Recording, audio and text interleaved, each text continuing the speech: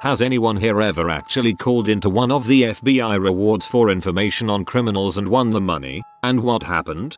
My neighbor down the road growing up was always getting into trouble. One day someone robbed a gas station with a gun and accidentally shot the clerk, so he claimed, and the police didn't know who did it. After about a month, they offered up a small reward for information. The guy arranged to have his wife turn him in to collect the reward, because she would need it since he knew he was going away for a long time.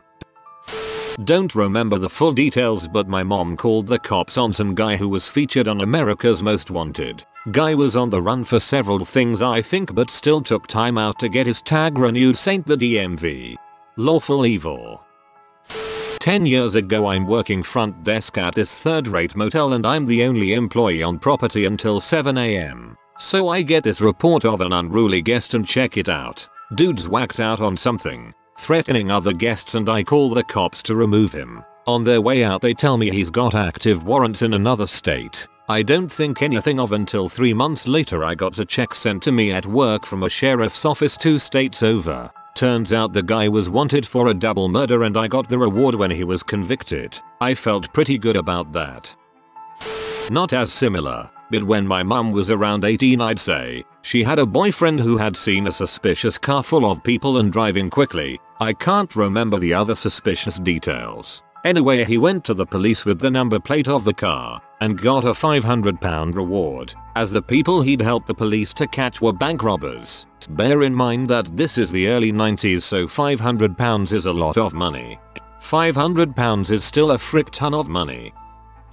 This is kind of related. When I was younger there was a bad drought in the lake I went to fish. It was probably 10 feet below where it usually is, maybe more, and I went to go fishing under a bridge with my stepdad. I got bored, so I started playing in the rocks. I found an old pocket knife and a pistol, turned the pistol into the local police department and got a medal back from them and a letter where it was used in a case to convict a murderer. I don't really remember the details. I was in 4th or 5th grade. Thank you for getting a murderer off the streets. Pacikrasha 69. My sister has a pretty weird hobby. She solves cold cases by helping match descriptions of bodies that have never been positively ID'd to missing persons matching the body's description. She's solved several cases and submits them to the FBI tip line. Twice now. She's gotten phone calls from law enforcement as a result. One from the FBI and one from a local police department. One had reward money tied to it from long ago. She turned it down. Both times, she's informed the agency calling that the missing person disappeared before she was 10 years old. That's her limit. She doesn't look at recent cases to avoid potential problems, and they just kinda shrug and move on. That's all. I would be proud to have Nancy Drew as my sister. Semi-relates, I guess. I made an anonymous tip to a local library about someone posting online about wanting to do something sexual in the bathroom of the library. Local police and FBI gave me a call on my actual number, not the one I used to call in the tip, and asked me a few questions. Turns out they set up a raid and caught some 19-year-old who was trying to meet a 10-11-year-old boy online. Got $500 and they offered to pay me to go on apps websites like Craigslist and such to find the same kind of people. Was pretty cool. Seems like the tip wasn't very anonymous. In college we had a drive-by shooting on my block. The police showed up and asked all the neighbors if they had any information. I had just heard the shots from my house and wasn't able to help. A few days later I was walking home from class and I found a shell casing in the grass near where the shooting was. I didn't want to touch it, so I got home and called the police. I was very specific about exactly where the shell casing was, and that I do not want the police to come to my door. The neighbors were pretty sketchy people and I just didn't want to be seen being involved. Well, these freaking cops walked right to my front door and asked for me. I told them exactly where to find it again. They walked to the general area, looked for maybe a minute, then walked back to my front door and asked if I could show where it was. Got it. So I led them to shell casing while the sketchy neighbors stood on their porch and watched, looking very displeased. Apparently the fingerprints on the casing matched one of their suspects and he was arrested and went to jail. The cops stopped by a few months later with a $20 gift card to a sub shop. Only to find you murdered in your bathtub and now you haunt Reddit. When living in Minneapolis, I saw Craigslist ad looking for a roommate that specifically worked at Minneapolis St. Paul International Airport and had a badge that allowed them to access beyond security. I alerted the FBI and Minneapolis police through their tip line. Never heard from either of them. Why isn't it called Minneapolis? I don't think we have such a reward system in Sweden, but in the mid-90s when I was younger, around 4-5, my father used to be pro water skier. He and his friends used to train at a local lake and I was often with him there. One day I was on the pier while my father and the others were skiing when I saw the rainbow on the water by the pier. I told my dad about it and he of course understood that it was not the rainbow, but petrol oil in the water. No one knew where it came from, so they started checking the boat for leaks but found none. After a while someone noticed it was coming from under the water, a few meters from land. They ended up calling the police, who came there with divers. They found 2 cars, a few bags of jewelry, electronics, stereo, VHS player, stuff like that, golf clubs, bags of clothes, and parts of a body in one of the cars. Everything had been laying there for a long time. The VHS player was old, like one of the first models released. The cars were also old. The police thought it was things that had been stolen and dumped there. I did not get to see the body, obviously, but apparently it was not possible to identify who it was or why it was in one of the cars. The police took everything they found with them when they left. My father and his friends were asked a bunch of questions about if they knew who could have put the stuff there, but they had no idea since it had been put there in the 70s, long before they even started to train at that lake. I don't think they heard from the police again after that. The oil petrol came from the cars. Rust had made it so something started to leak. Before the police left, one of the officers told me I would make a fine detective someday. I remember being super proud of that and telling all my friends about, but they did not believe me. Kinda related. My brother is a police officer on cold cases in Canada. He offhandedly mentioned seeing if XXX amount of dollars could get a witness of an event to actually share info on a murder from 15 years ago. I was rather startled about the amount and I said, where does the budget for that money come from? His specific organization uses money collected from crimes to buy information if it really looks like a specific knows information but won't spill. I was rather naive and assumed there was a line in their organizational budget for this. Just tell me who to point out, officer, so I can go spend this money. I called Crime Stoppers once. The local news released a video of someone violently robbing a store. They beat up the cashier pretty bad. I knew it the second the video started who it was. A guy I used to party with and had spent the night with a few times. The Crime Stopper folks gave me a number to write down to claim the money if he was convicted. I wrote it on my hand then washed it off accidentally like an idiot. It was on the smaller side, I think around $1K, but it would have made a big difference at the time. And the guy did end up getting convicted and is still in prison now. I'm sure a bunch of people called in, though, so I don't know how much I would have gotten. Anyone who grew up in my area who was around my age would have known the guy. I used to have a friend that robbed a place. We couldn't see his face on the video, but we saw his walk. It absolutely was him. One of my wife's co-workers received a substantial reward for turning into the so-called 20th hijacker, Zacharias Musawi.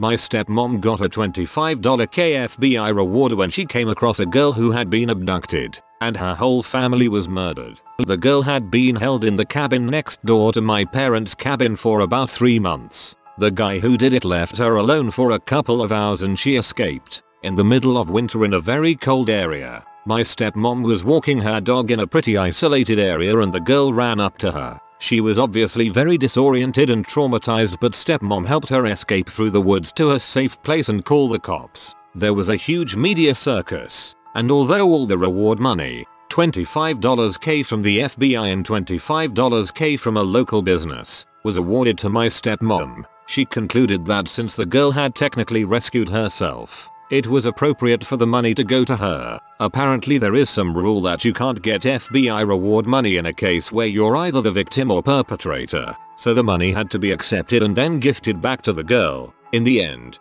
the girl got the money and my step-mom got a big tax bill that year because reward money is taxable. She got to be interviewed on national TV by Gayle King though and, helped save someone's life. So she's pretty okay with it.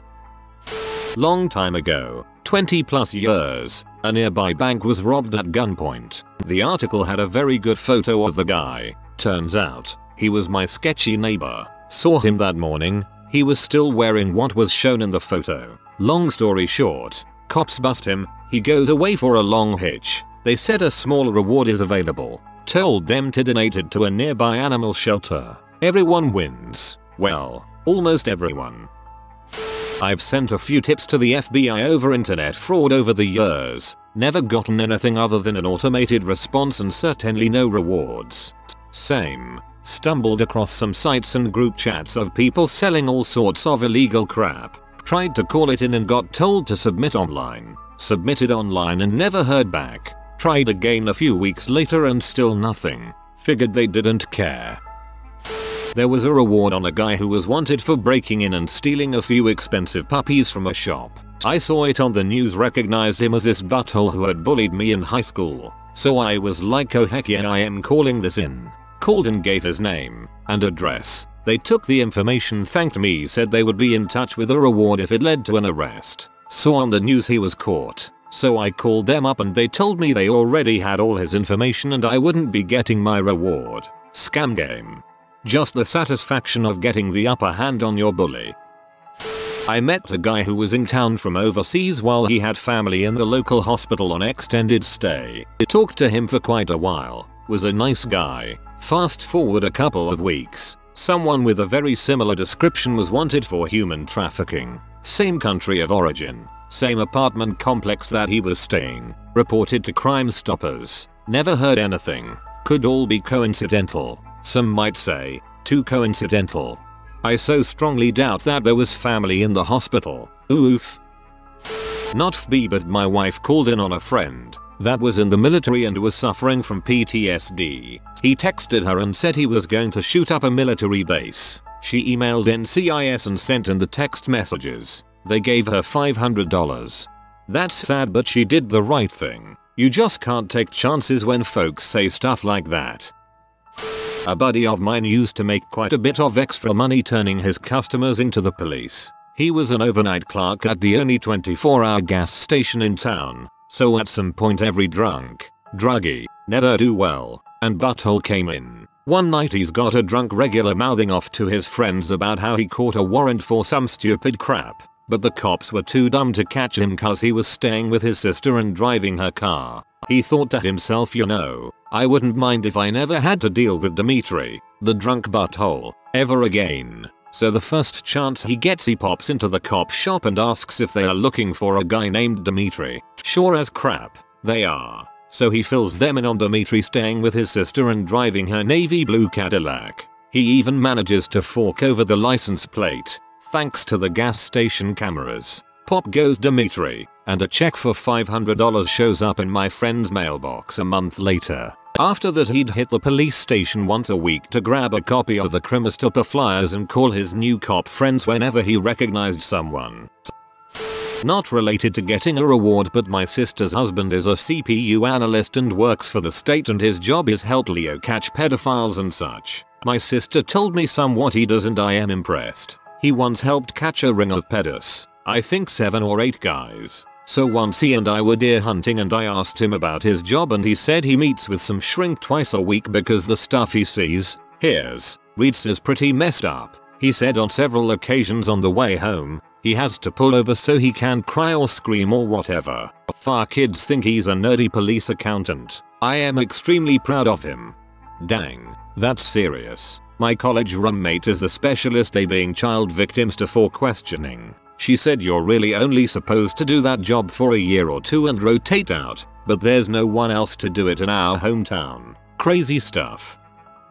Sort of related, but one day I was browsing Facebook and came across one of those news bulletins from the sheriff's department in a neighboring county about a bank robbery that occurred shortly before the posting. They had a security camera photo of the robber but no leads on identity yet. I was like, LOL, that totally looks like my friend's brother. I screenshot it and sent it to her and said, is this your brother? It looks like him. She said yeah, it did look pretty similar to him. Turns out it was him. No reward scenario, but it made me think of something neat. I had an uncle in the military that used to operate satellites. He told me a story once where they received an order for a satellite uplink in the middle of some large ocean. They were asking for an obscene amount of bandwidth and he even had to call his higher ups to make sure the order was legitimate for that ridiculous amount of bandwidth. The order came from the White House. He wasn't given any other information other than to provide the uplink. So he did. About a week later, it was announced all over the world that Osama bin Laden was dead. All we can do is speculate. Really? Sounds to me like they uploaded bin Laden's body into the cloud. Worked at a small, local bank. A regular customer comes in and I greeted them by name. They hand their check and a note to me. Note says they have a gun and to hand over all the money in the drawer. I comply and as the customer leaves I push the emergency button. We had all of this person's info on file and the police caught them at home. Bank recovered the money. Person went to jail. And I got a small reward for catching them. I'm honestly curious how they expected that to turn out. I like that they had zero hesitation, even after the reminder that you knew who they were. It doesn't relate directly to what was asked in the post, but around 4-5 years ago, I was checking the Facebook groups and OLX of Brazil to trade the phone I had. Found a guy selling an iPhone for parts. Something inside me made me feel an insane urge to message the guy about the phone. It was clear that it was stolen. The picture he had posted contained the message saying this phone was stolen. Please call number. I couldn't see the number because he had his finger over it. So I did the following. Messages the guy. Played like I was interested in actually buying the phone to replace parts of my iPhone 6. I had no iPhone to even start. But I said I needed to see the number in the screen to check if the phone was blocked on Apple website, and somehow he fell for the trap. Long story short, I contacted the owner of the phone, who contacted his local police station because the phone was stolen over 14 metro stations far from my area. We set up an investigation with the police and this is where it gets interesting. The sheriff of that division called me, not on my personal phone, but on the phone of my grandparents' house, which is where I was staying, with no prior information about me, not even my phone number. Sheriff. Hi, you are X, right? Me. Hello. Yes, I am. Sheriff. Yeah, we are just testing our tracking tool. Anyway, let's set up a plan. I helped them making a plan to capture the guy who was selling the stolen phone. The operation happened 3 days after the call and the guy was arrested. I got a call from the sheriff after they arrested him. Turns out the whole division stopped everything they were doing to actually witness the arrested guy arriving at the unit. Turns out he had many warrants and had been in jail 3 times. He had a warrant for robbing a place with a gun. And turns out his whole family was wanted for crimes of the same kinds he committed, even his mother. He was sentenced for 7 years in prison. I still have the sheriff personal phone number WhatsApp, and from time to time he talks to me to try to convert me into a cop. I know it sounds like a movie story. If you don't believe in it, I'm fine with that. I have my grandparents and my father who witnessed the whole situation unfolding and this is already enough. Called crime check after seeing an escaped felon in my neighborhood.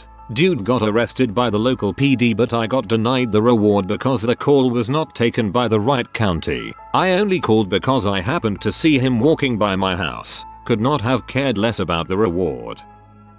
I never called the FBI for an investigation. I feel like I got a reward from them investing a case though. During a search they found 3 kittens. They didn't disturb them and continued the search of the area for 3 days. 2 investigators realized the mother never came back. They were talking about it near my friend who worked next door in the plaza. He was interviewed already. He asked them if he could take them. They initially said no. He asked if they could bring them to him and they said okay. The FBI solved the case, made multiple arrests. My kitty is 11 years old now and absolutely one of the best friends I could ever ask for. I did follow the case. I could link the case story if anyone is interested. Kittens are not included in the story. I chased down a commercial truck hijacker. I saw him hijack a truck full of merchandise and cigarettes. He left the driver bloodied in the street, but he was otherwise okay. The hijacker didn't know much on how to drive a stick, so it gave me enough time to get to my car and try to follow him. I came across a police car cruising the neighborhood and flagged them down. I told them what happened, but they didn't seem to care. They turned in front of me in the direction I was headed as I continued to search for the truck. I suspected that it had turned down a side street. As we came towards a T in the road, the stolen truck turns in front of us headed in the opposite direction. The cops move a little to the side to allow the truck to make its turn. I turned my car sideways to block the truck and laid on the horn. I could see the two cops look at each other like, WTF. They sat there wondering what the heck I was doing, so I got out and ran toward the truck, which spooked the hijacker. As he ran, I double checked the truck to make sure it would not move anymore. I saw a fake gun on the floor and a pipe wrench. I took the pipe wrench and proceeded to chase the hijacker. When the cops saw me chasing the hijacker, they got out and also started chasing him. I couldn't catch up to him, so I threw the pipe wrench at him. I didn't expect it to hit him, but I nailed him right on the head, knocking him down. The cops caught up and arrested him. The hijacker had been wanted for 8 years worth of commercial truck hijackings valued at over $5 million in merchandise. I testified against him in court and he got 16 years in prison. The company that had been victim to his hijackings sent me thank you letter. No reward from them or their insurance company. Cop was on the take.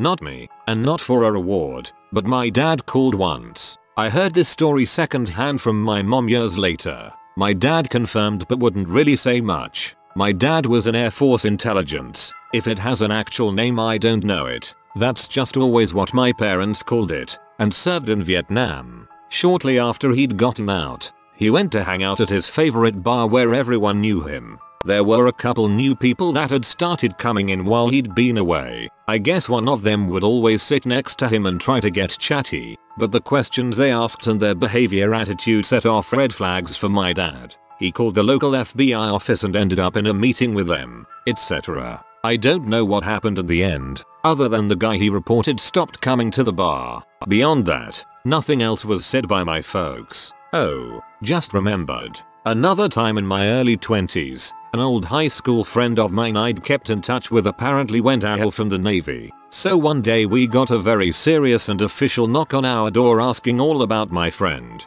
etc. We were clueless, but I heard from others that eventually they caught up with him. Dishonorable discharge, no pay, etc. People overestimate how hard it is to go AWOL. My father had a family friend who gave them their first jobs at his general store selling Christmas trees in the winter. That family friend joined the army and then one day just decided to go home and open a business. They never came looking for him.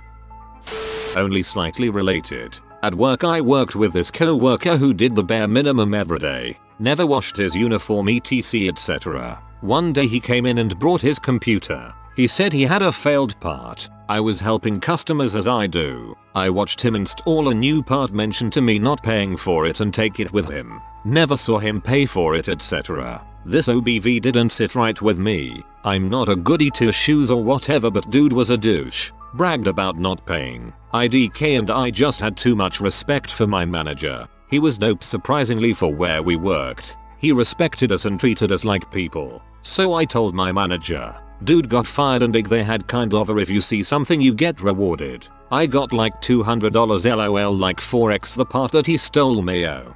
Honestly, it was probably worth it to the company to pay you that much. People like that, if left unchecked, can steal thousands of dollars worth of stuff before they're caught. For them, getting rid of him before he could do more damage is totally worth it. Back when you had to call a CC to get off on a large purchase, they told me the card had been cancelled and to cut it up. Customer was okay about it, but I got $50 from the CC company. In Canada we have the Crimestoppers program. It is cash rewards for tips that led to an arrest. When I was in high school my mom dated a guy on parole for a murder he'd committed in his teens. When he decided to skip town she reported his whereabouts. When the police picked him up they told him exactly who had given him up. The threats and stress that followed were unpleasant. She never got any reward. Frick the police. Not me, but my brother. My brother is a real estate agent in Puerto Vallarta, so he tends to see a lot of people. There was this guy that would frequently visit and owned property in one of the big golf courses. My brother happened to be browsing the FBI Most Wanted and seen a person that the FBI digitally rendered of what the person looked like now as he was over 80. and it was very similar to this person he would frequently see in the area. My brother got into contact with them and they asked for photos of the person and a little bit about who he was. My brother had to gather as much info of his schedule and the layout of the condos, so they made a plan and arrested him. If I'm correct, he traveled to Guadalajara and that's where he was arrested. This was about 8 years ago.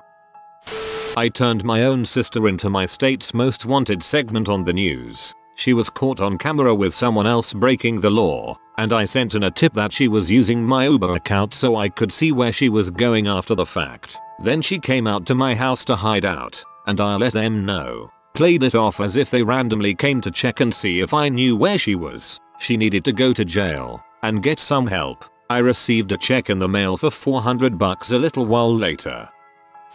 Not quite the same thing, but I once found a lost dog with a £3,000 reward advertised. There are quite a lot of wealthy people near where I live, so reward offers for lost pets that high aren't uncommon. I used £1,000 to pay off my credit card and donated the rest to the local dog's shelter.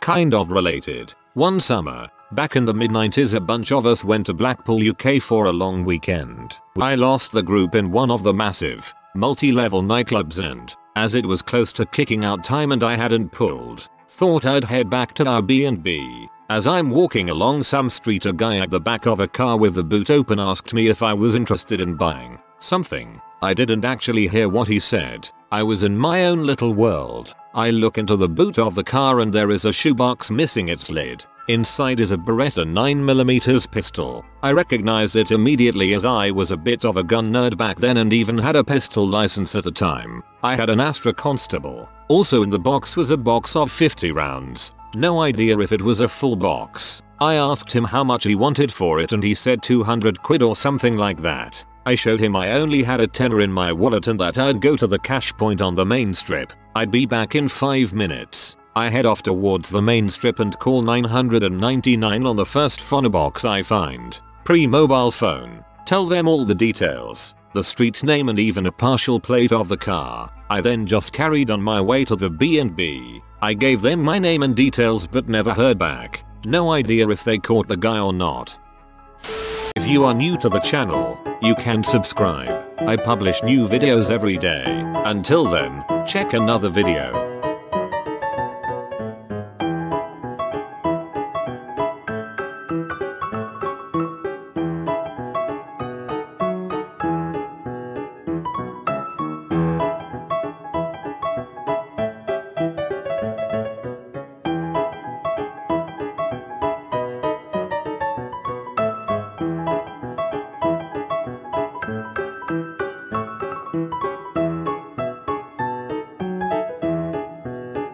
Bye for now.